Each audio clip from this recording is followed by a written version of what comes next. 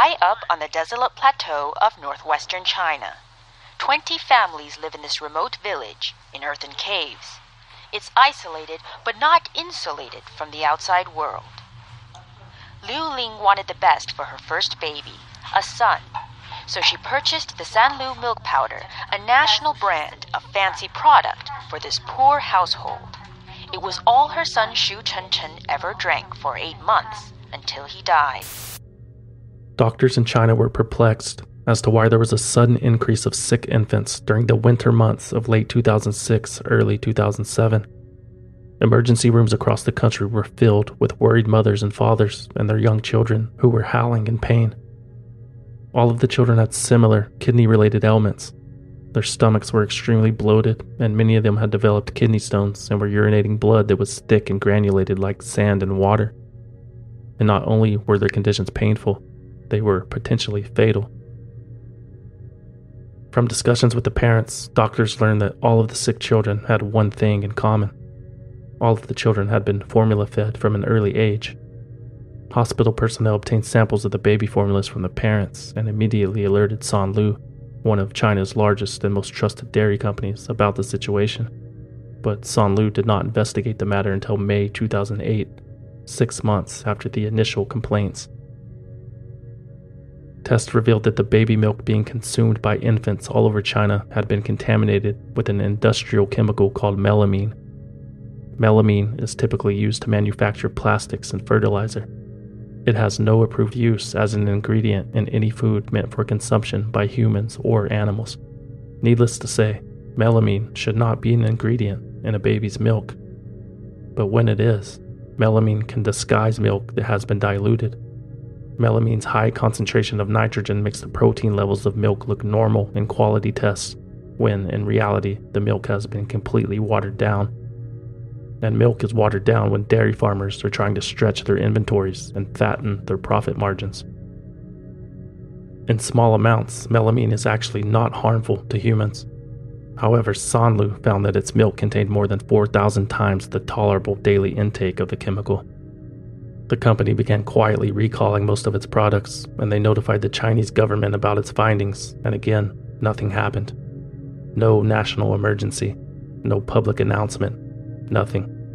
The Chinese government did not want to make a fuss over a bunch of sick and dying babies, because at the time, officials were very concerned about the country's image on the world stage. In less than a month, Beijing would be hosting the Summer Olympics, so the Chinese government did what the Chinese government does best. They concealed the problem and controlled the media. Until September 2008. That's when a New Zealand company by the name of Fonterra, who had partnered with Sanlu in 2005 to break into the Chinese market, became aware of the situation and contacted the Chinese government, who pretended like it was their first time hearing about it. But now that the secret was out, Chinese officials had to take action. A massive baby formula recall is rocking China this morning. Contaminated milk powder has claimed at least one baby's life. The cause is familiar to U.S. consumers. The cause was familiar to U.S. consumers because less than a year earlier, this had happened. More than 300 dogs and cats died in the US and Canada after eating contaminated pet food. Companies recalled thousands of kinds of pet food and treats that had been imported from China. Melamine-tainted wheat gluten and rice protein used in the manufacturing of pet foods had made its way to the States and into the homes of loving pet owners. Over 60 million containers of 180 different brands of pet food and treats were removed from the shelves in what became the largest pet food recall in U.S. history. In fact, the only reason China began testing its food products for melamine was because of the pet food recall. Although the Americans had been mostly spared from this latest Chinese milk scare, the rest of the world were taking precautions. Dairy products from 22 Chinese companies were recalled since many of them shared the same supplier. And instead of disposing of those recalled products properly, in China, some of the dairy products recalled for melamine testing are not being destroyed. A portion of them are being sold to university students. That's right. Students were voluntarily buying the tainted dairy products at half price just to save a few bucks. The Chinese milk scandal now goes beyond China, and it goes beyond milk. In Taiwan, soup and canned coffee are coming off the shelves. In Japan, 5 cake products have been dumped. In Singapore, it's candies that tested positive for melamine from the Chinese milk used as an ingredient. The Swiss giant Nestlé says it is confident in its milk products, despite Hong Kong authorities reporting that one of its products tested positive for a small amount of melamine. In total, 6 children died from being exposed to the tainted milk. Another 300,000 children, 80% of whom were younger than 2 years old, had been affected. Many of them were treated at home and recovered fully in the following years, but at least 13,000 children had been admitted to the hospital, many of whom would never be able to live normal lives. Children like Ren Chen, who was now 13 years old. Chen had consumed the milk when he was a baby, and at 3 years old his kidneys had become riddled with kidney stones. He underwent multiple operations to alleviate the situation, and has required 2 additional operations since then. Even now, Ren Chen requires dialysis 3 times a week. He's in so much constant pain that on multiple occasions, he has reportedly asked his mother, quote, "Why did you bring me into the world just to suffer?" The melamine contamination was eventually traced back to 2 men. One man, a salesman, had produced, distributed, and sold over 600 tons of melamine-laced protein powder to dairy farmers. And a second man, one of those dairy farmers, used the powder to dilute and sell more than 900 tons of milk to larger dairy companies like Sanlu, whose quality testers accepted bribes to look the other way. The 2 men claimed that the rising cost of feed, fuel, and labor, along with demanding production schedules, had forced them to maximize their profit until safety became secondary. An unfortunate side effect of China's new and improved capitalistic economic machine, a machine that had no intention of slowing down. It's an enormous blight on China's record as a quality manufacturer of food and a quality manufacturer in general. The government needs to take it very, very seriously. The Chinese government had every intention of taking it seriously. They needed to send a message to its own people and to the rest of the world that incidents of this nature would not be tolerated. China has executed these 2 men for their roles in a tainted milk scandal that killed at least 6 children and sickened more than 300,000 others. In November 2009, the 2 men responsible for the milk scandal were executed less than a year after their convictions, even after one of the men fell to his knees in court and begged for forgiveness. The chairwoman of Sanlu was sentenced to life in prison for failing to stop the production and sale of the milk. 3 other managers at Sanlu, one of whom was bound to a wheelchair after a failed suicide attempt, were sentenced to 5 to 15 years in prison. Sanlu, the company itself, was fined the equivalent of $7 million and was declared bankrupt and shut down.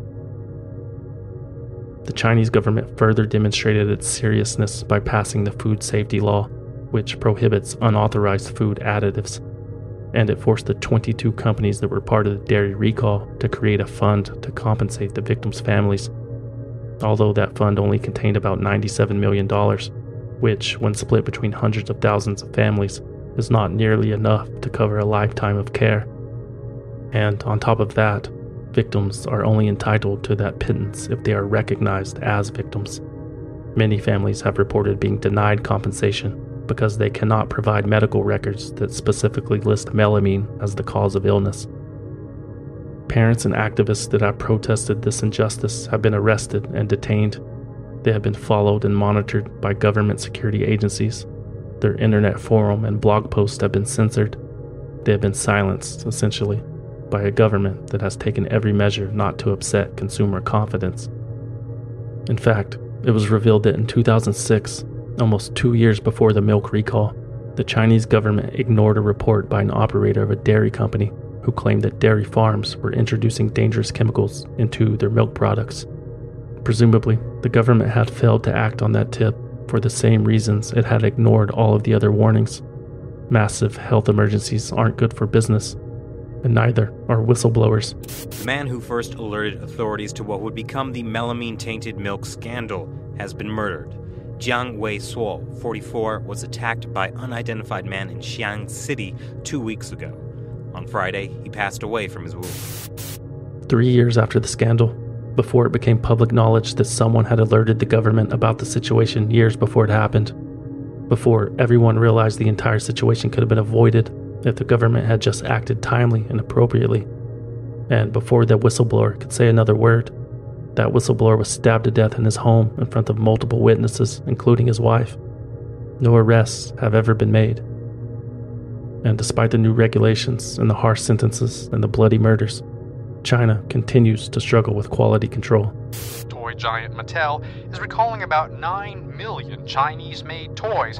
Some have small magnets that children can swallow. Others have lead paint, a health risk. 26 tons of melamine-tainted milk were seized in Chongqing just last week. And last month, 16 Chinese government officials were charged with breach of duty in a case involving China's biggest producer of pork products. Pigs were reported to have been given an illegal supplement designed to make the meat leaner. Its effects on humans include dizziness, nausea, and heart palpitations. In this week's second toxic food report following pesticide-coated apples from the orchards of Yantai City, Inner Mongolia Yili Industrial Group company found unusually high levels of mercury in its baby formula. And that's not even the half of it. Since the baby milk scandal of 2008, Chinese consumers are still wary of Chinese farmed milk, instead opting for Australian and European imports. Some Chinese parents even fly overseas to buy out entire store inventories of baby milk products, an admirable and mild inconvenience for a healthy baby. But still, how much safer is it, really? French dairy group Lactalis, which is at the centre of a baby milk scandal, says some of its products may have been tainted for over more than a decade. We are all doomed. But the real question is, why are so many children with healthy mothers capable of breastfeeding being bottle-fed in the first place? The answer to that question is marketing. One company's marketing in particular, Nestlé, the largest food and beverage company in the world, a company that critics and environmentalists have labeled the most evil company in the world. And this story is just one of the reasons why. An international boycott ensues after a multinational corporation is accused of contributing to the deaths of millions of infants around the world. On this episode of Swindled. They bribed government officials, clear violations of federal and state law, pay to play millions of taxpayer dollars that were wasted, paid tens of millions of dollars, $1 billion, dummied up its books and records to hide the falsifying its books and records, responsible for the collapse of the entire system. And in the thrall of some kind of swindle, is that right?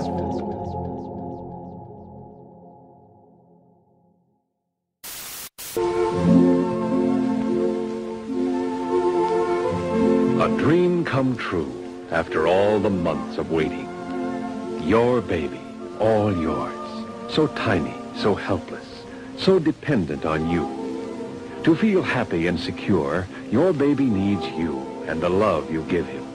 To be healthy, he needs the right kind of milk. 50 million babies have thrived happily on this form of milk. Doctors know it is safe, easy for babies to digest, and of course fortified with vitamin D, the sunshine vitamin. In 1867, a Swiss chemist named Henri Nestlé created a nutritious food alternative for infants that could be used in cases where the mother was unable to breastfeed. Nestlé combined cow's milk, wheat flour, and sugar into an easily consumable formula and offered it to the world in hopes of decreasing the infant mortality rate. Modern versions of Nestlé's formula still include the cow's milk, but it's purified and the fat is removed and replaced with fat from vegetable oils, which is more easily digestible. Vitamins and minerals and lactose are added, as are other ingredients depending on the manufacturer, and the concoction is solidified into a powdered form. When purchased, the parent or caretaker could just add water to the mix, shake, and then feed it to a hungry infant. By 1873, more than 500,000 boxes of Nestlé's infant formula were being sold around the world every year. It was the first commercially available product of its kind, but it did not take long for other companies to recognize the burgeoning market and introduce competition. But Nestlé has always held on to the largest share of the market. And as that market continued to expand over the next 150 years, so too did the Nestlé company. Today, With more than 400 factories worldwide and 2,000 brands under its umbrella, Nestlé is considered the largest food company in the world. In the post-war baby boom of the 1950s, 60s, and 70s, as more women in the Western world were allowed to leave their houses to explore higher aspirations in life rather than just existing as Mrs. John Smith, formula feeding became a popular supplement for the busy woman, which was great because women in the West could afford to buy it. And while breast milk is unanimously considered to be the superior diet for babies, under certain conditions, the formula was a perfectly acceptable alternative. Unfortunately, there are many places in the world where those certain conditions just don't exist. But that did not stop Nestlé and other baby milk companies from aggressively promoting their products in those places. And it wasn't until the 1970s that the disastrous effects of that aggressive promotion would be revealed. In 1974, a British non-governmental organization called the War on Want published a damning report titled The Baby Killer. The report singled out Nestlé's marketing tactics of infant formula in developing nations like Asia, Africa, and Latin America as a major contributing factor in the widespread malnutrition, illness, and death of infants in poverty-stricken communities. Although the report contends that Nestlé was not the only company using these tactics, they were the largest and most egregious offender. Nestlé's advertisements for baby milk in places like Nigeria and Jamaica and other impoverished nations insinuated that formula-fed babies would grow up to be healthier, happier, and stronger than their breast-fed counterparts. A blatant falsehood. And unlike breast milk, the milk formula was not free. In fact, it was quite expensive, and still is, especially for a family living on $7 a week, which is what the average Jamaican family earned at the time. Some families were reportedly spending half of their entire incomes on feeding their newborns. So many of those families found a way to save a little money by making the formula stretch a little further by diluting it with water, just like the more thrifty among us sometimes do with hand soap or laundry detergent. In an article published by the New York Times, one Jamaican mother claimed that not only was she feeding 2 babies with the contents of 1 canister of formula, she was watering it down so much that it could provide 3 times as many servings than recommended. And according to War on Want, this was a common and widespread practice in the Third World.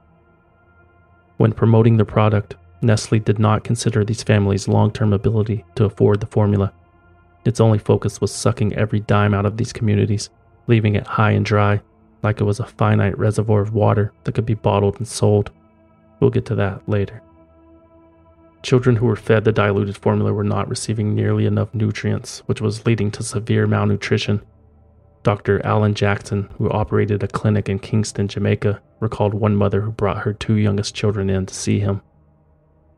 The woman's 18-month-old daughter weighed only 8 pounds, less than half of what an average girl at that age should typically weigh. The woman's 4-month-old son only weighed 5 pounds, 2 less than he weighed at birth, and he had a big, bloated belly. Both of them had been fed the diluted formula since the day they were born. The woman's 10 older children had been breastfed, and they grew up healthy and happy. Compounding the problem was the water used to dilute the formula. Many of those poor families did not have access to clean water. Instead, they would tap into the communal, often unsanitary sources of water that sometimes doubled as the communal toilet to mix it with the baby's food. With limited fuel to boil the water, no other tools for sterilization, and no refrigeration in a tropical climate, the trifecta was complete, and the gates of bacterial hell would open. In addition, all of the immunological protections inherent to breast milk are non-existent in formulas. Essential antibodies that have been developed over millions of years of evolution that are passed from mother to child through breastfeeding can help stave off a bacterial onslaught. Without those antibodies, children become much more susceptible to illness and disease. Diarrhea, dehydration, and malnutrition is a deadly combination. One doctor described caring for children whose bodies had, quote, wasted away until all that is left is a big head on top of the shriveled body of an old man. And it wasn't just one child that died like this.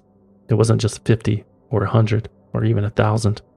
According to the War on Want's report, an estimated 1 million children were dying from conditions related to formula feeding every year, and had been for decades. their graves were often marked with empty cans of milk formula and discarded baby bottles. In its report, War on Want accused Nestlé of undermining a bodily function to create consumers for a need that did not exist. The company's promotional materials often labeled breastfeeding as complicated and prone to failure. In Africa, Nestlé actually advertised its infant formula with the tagline, "When breast milk fails."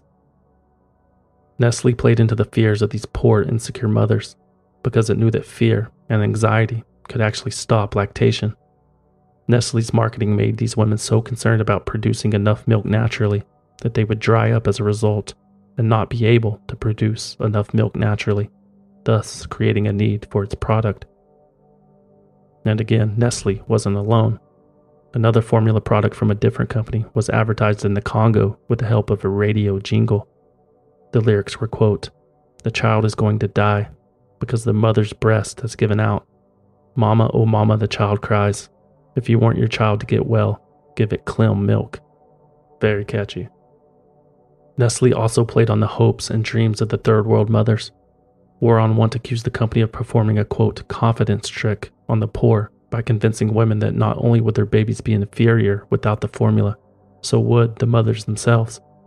Formula feeding had become symbolic for upward mobility, a representation of Western urbanized society, a life that many women in impoverished nations were longing for.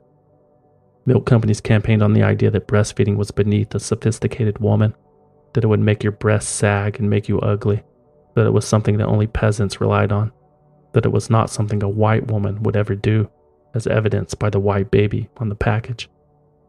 As one World Health Organization nutrition specialist put it, quote, "The massive propaganda of the milk companies is particularly effective in poor sectors of the population. The milk companies are creating a magic belief in the white man's milk powder." And once the formula feeding started, it was difficult to stop. By the time the first can was empty, the mother's body had usually taken a hint and stopped producing milk. And it was almost impossible to start again because the mothers themselves were also malnourished. And the only reason the formula feeding started in the first place is because every mother was given a free sample pack containing formula and a bottle to take home when they were discharged from the hospital. This was one of the most important marketing tactics employed by Nestlé, because they knew that 93% of the babies who left the hospital with their product would remain brand loyal, well, until they died of malnutrition, of course. And free samples weren't the only thing Nestlé was providing. One of our investigators just wrote me from the Dominican Republic a few weeks ago, about a month ago actually, where she was investigating the problem. And right across the hall from the rehydration ward, which is where they bring back the sick babies, there was a classroom, and outside the classroom was a little bronze plaque, and it said "Classroom donated by Nestlé." And inside there were lots of posters, there was formula displayed, etc. Nestlé and almost all of its competitors spent untold millions of dollars on office space and furnishings, plane tickets, hotel rooms, conferences, and more for doctors and other medical professionals. Many of the baby milk companies even offered free architectural services to hospitals for the design and renovation of their maternity facilities. Most of the facilities designed by milk companies contained layouts that physically separated mothers from their newborns. And instead of transporting the baby back and forth over long distances to the mother for feeding, nurses would conveniently administer the formula that had been so lovingly and unselfishly donated by the milk companies. As for the babies and mothers who weren't hooked on the formula before they left the hospital, Nestlé and others employed thousands of sales girls dressed in nurses' outfits to visit the new mothers at their homes to deliver samples and free bottles. They would knock on every door that had a cloth diaper hanging on the clothesline. After War on Want's baby killer report was published in the UK in 1974, the Burn Third World Action Group translated the report for publication in Switzerland and retitled it to, simply, "Nestlé Kills Babies." Nestlé had denied that their marketing had influenced the misuse of its products. The company pointed out that the instructions on how to use the product were printed on the container, completely disregarding the fact that over half of the mothers in the third world were illiterate. After the publication of the translated report, Nestlé refused to meet face-to-face with its critics and sued the publishers for libel. And even though the judge would side with Nestlé over the publication's title, it was actually a moral victory for the activists. The judge slapped Burn Third World Action Group with a minimum fine of $400 and strongly encouraged Nestlé to, quote, modify its publicity methods fundamentally. Even worse for Nestlé, the 2-year libel case and all of the bad publicity that came with it only attracted more attention to the company's behavior. And right when the trial ended in 1977, social rights groups and religious organizations banded together to boycott all Nestlé products. The boycott, which launched in Minneapolis, Minnesota by the Infant Formula Action Coalition, soon spread to Europe, Australia, New Zealand, and Canada. France, Finland, and Norway would soon follow. The boycotters were demanding that Nestlé cease all promotion of infant formulas in developing nations, including the use of the saleswomen disguised as nurses. They demanded that Nestlé cease the distribution of free samples and supplies, and finally, they demanded that Nestlé end its promotion to health professionals and institutions. A year later, the boycott successfully campaigned for a United States Senate hearing to look into Nestlé's inappropriate marketing practices. The hearing took place on May 23, 1978, and was chaired by Senator Ted Kennedy. They will focus on one small element of their problems. We'll focus on the use of a product intended to nourish life, to enable infants to thrive and grow, to see how it can have the unintended effects of fostering malnutrition and spreading disease. We'll focus on the advertising, marketing, and promotion and the use of infant formula in developing nations. Can a product which requires clean water, good sanitation, adequate family income, and a literate parent to follow printed instructions be properly and safely used in areas where water is contaminated, sewage runs in the streets, poverty is severe, and illiteracy is high? Health professionals and representatives from Peru, the Philippines, Jamaica, and other developing nations testified about their first-hand experience with the disastrous effects that formula marketing had afflicted on their communities.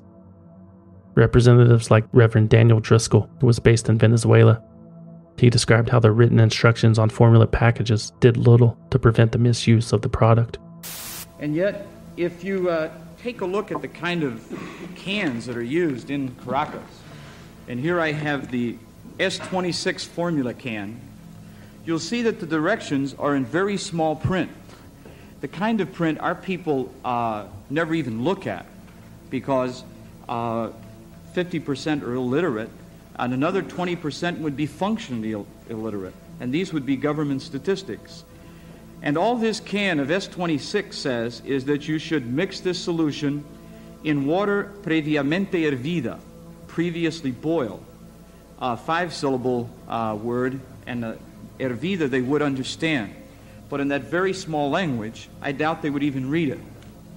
Once again, you have a picture of a happy little boy here. In a culture that is 70% mestizo, he really is very white. But the highlight of the hearing occurred when Senator Ted Kennedy questioned Nestlé spokesperson Oswald Ballerin about whether the formula should be used in places with low rates of literacy and limited access to clean water. The Nestlé representative confirmed that it should not be used in those locations, but that ultimately literacy and access to clean water weren't the company's problem nor concern. Take a listen. Would you agree with me that your product should not be used where there is impure water? Yes or no? We give all the instructions. Just answer. What is your position? Of course not, but we cannot cope with that. Do you think that your product ought to be used in areas where there's illiteracy, vast illiteracy? Pardon? Where there is illiteracy? Well, that's people can't read. Yes, but that is very difficult to control, Senator, because you go in a region and they are not all illiterate. There are some who are. How can you control that the product goes to one rather than to the other? Well, as I understand what you say is where there's impure water, it should not be used. Yes. Where the people are so poor that they're not going to realistically be able to continue to purchase that, and which is going to mean that they're going to dilute it to a point, yes, which is going to endanger the health, that it should not be used. Yes.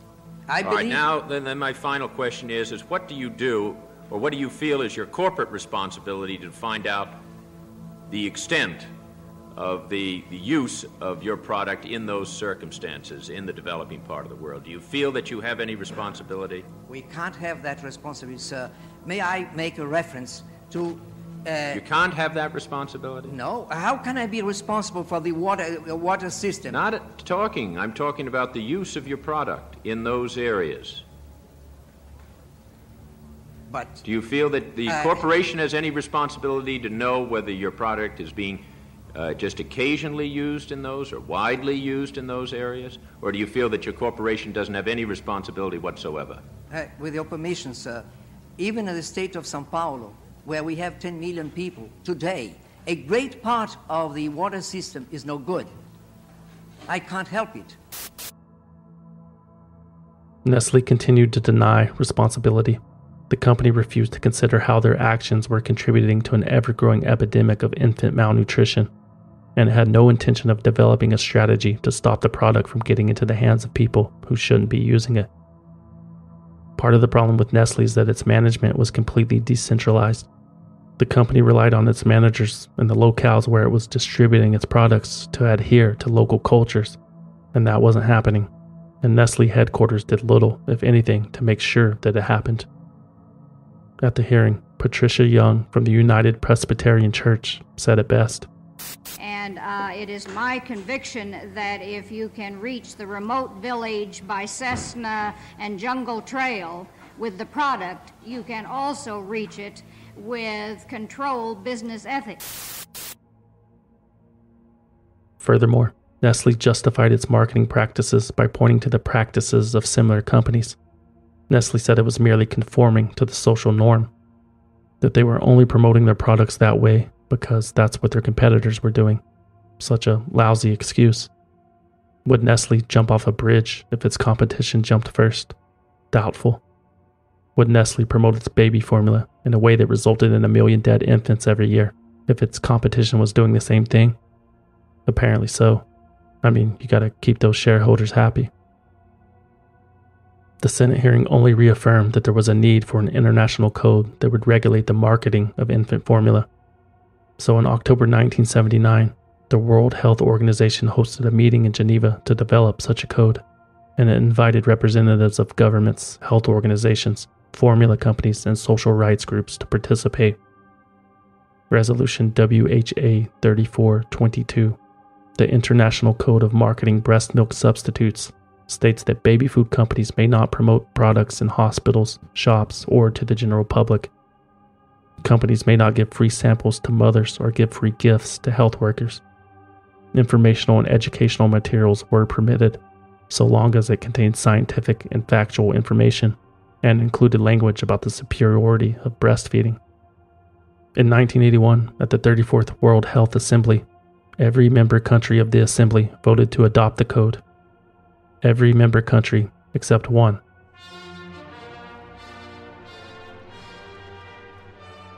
The United States of America, under the administration of Ronald Reagan, refused to adopt the code, claiming that it was a violation of free speech. Apparently, it's a corporation's First Amendment right to be able to advertise to you despite overwhelming evidence of its harmful effects. This stance prompted 2 high-ranking health officials in the U.S. to resign from their positions in disgust.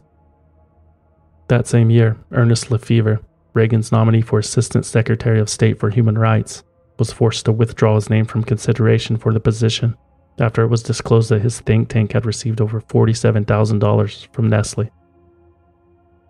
Although 118 countries had adopted the code, it was not legally binding unless it was incorporated into those countries' national law.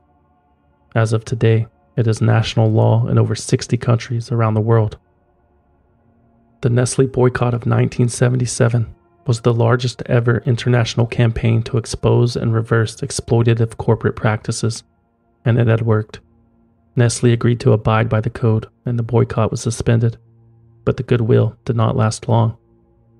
This is Annelise Elaine, the founder of the International Baby Food Action Network.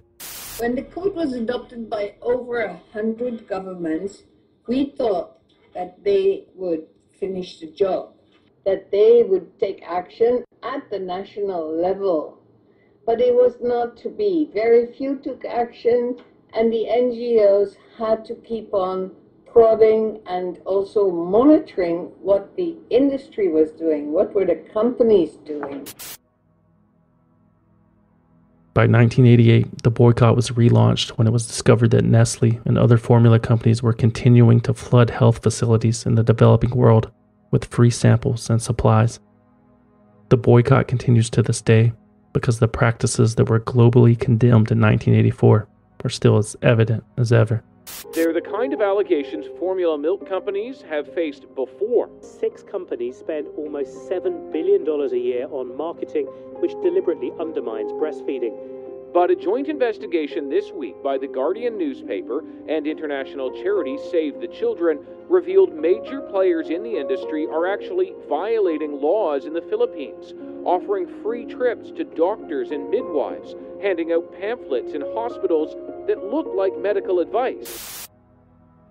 In 2018, a report by the charity Save the Children, which was published by The Guardian, accused formula companies of, quote, systematically violating the milk code. The report claimed that formula companies were spending £36 on marketing for every baby born worldwide, with one of the main targets being East Asia. Save the Children found that in the Philippines, Nestlé and other companies were still offering free trips, meals, movie tickets, and even gambling chips to doctors and other health workers in exchange for product loyalty and recommendations.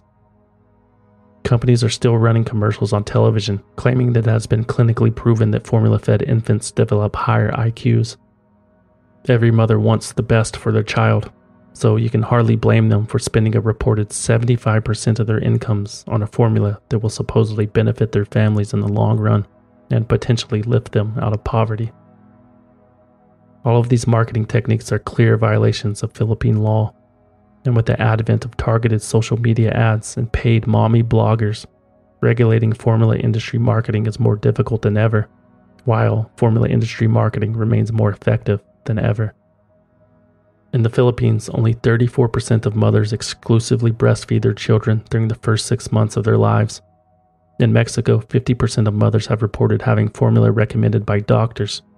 In Chile, 75% of hospital staff that were interviewed said that they had been visited by representatives from formula companies. And in Bangladesh, infants, almost all of them formula-fed, make up 70% of all hospital admissions, a number that was almost zero less than 40 years ago. Since the boycott of 1977, companies like Nestlé have spent the following years exploiting loopholes in the code or just ignoring it entirely in an attempt to capture a larger slice of the infant formula market, which is estimated to reach $45 billion by the year 2025. Yet they claim to be strictly following the international code. This is former Nestlé CEO Brad Alford in 2009 describing the company's adherence. We have lived by that code from that day. There are people that believe that we do not live by that code. We sit down with the World Health Organization, I don't know how many times, 4 or 5 times a year. We look at any complaint that comes in and investigate it, and we feel that we've lived by that. Now, not everybody sees the world the same way we do. Nestlé also claims to be one of the largest proponents of the breast is best movement. Yet, according to Save the Children, Nestlé hasn't exactly put its money where its mouth is. In 2007, for every $1 Nestlé spent on promoting breastfeeding, it spent $10 promoting its baby milk. According to Save the Children, if Nestlé wanted to do the right thing and effectively promote breastfeeding, it could use its network of sales reps and advisors and efficient distribution channels to further the cause. Don't hold your breath. Besides, in recent years, Nestlé has had a few other public relations nightmares to worry about. The world's largest food company, Nestlé, has found itself in trouble for bottling water in drought-stricken California. And now to Michigan, where tonight the fight is once again over water. The state just approved a new permit that would nearly double the amount that one global food giant is allowed to bottle and sell each year. Meanwhile, some residents say their water levels are dropping as never before. They've been going to South America, areas in places like Bolivia. They've been doing it in Mexico. They're going north. They're doing it in Ontario, Canada. They're doing this all over the globe, usually in places where they can easily manipulate the government, pay them off, privatize the water, and then in many cases sell it back to the same villagers or locals. Researchers have found that most bottled waters contain huge numbers of particles called microplastics, with Nestlé's Pure Life bottled water containing a staggering 10,000 microplastic particles per liter. Call it a meltdown at Canada's candy factories. 3 major chocolate makers have been charged with price fixing. They're accused of collusion in what is a multi-billion-dollar industry and now face criminal charges. This week, a U.S. federal appeals court reinstated a lawsuit alleging Nestlé uses child labor to harvest its cocoa supply in Côte d'Ivoire. Its year-long inquiry found that migrants from Myanmar and Cambodia were sold and duped into working in Thailand's seafood sector, kept in debt bondage and degrading conditions. Nestlé's been under mounting pressure, facing 2 U.S. lawsuits relating to alleged imports from sources using slave labor. Holy shit. Raping and pillaging water sources, price fixing, child labor, and slave labor. Looks like I have some work to do. Until then, remember, the boycott continues. International Nestlé Free Week takes place during the last week of October every year. Join us, will you? Nestlé is still the biggest manufacturer of breast milk substitutes, and it is not at all abiding by the international recommendations from the World Health Assembly. And every time it doesn't abide by those minimum recommendations, it's putting babies' lives at risk.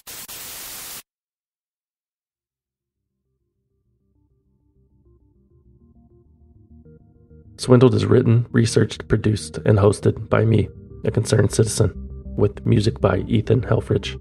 For more information about the show, visit swindledpodcast.com and follow us on Twitter, Facebook, and Instagram at swindledpodcast. Corporations aren't exactly lining up to advertise on this show, especially after this one, so I need your help. You can support the show by going to patreon.com/swindled. For $5 a month, you will get early access to new episodes when possible, and exclusive access to bonus episodes. If you sign up today, you will have instant access to bonus episodes about Martha Stewart and Wyclef Jean. There's a new one coming out soon about a hilariously failed Tumblr convention. Patreon supporters also receive free merchandise on a pretty regular basis. For the show's 1-year anniversary, we have been sending out 8.5 by 11-inch art prints with all of the past and present little episodic Swindle people. And it's not too late to claim yours. You have until January 31st, 2019, patreon.com/swindled. Or you can support the show another way by buying something at swindledpodcast.com/shop, or by sending a one-time donation using the form on the homepage. Anything is appreciated. That's it. Thanks for listening.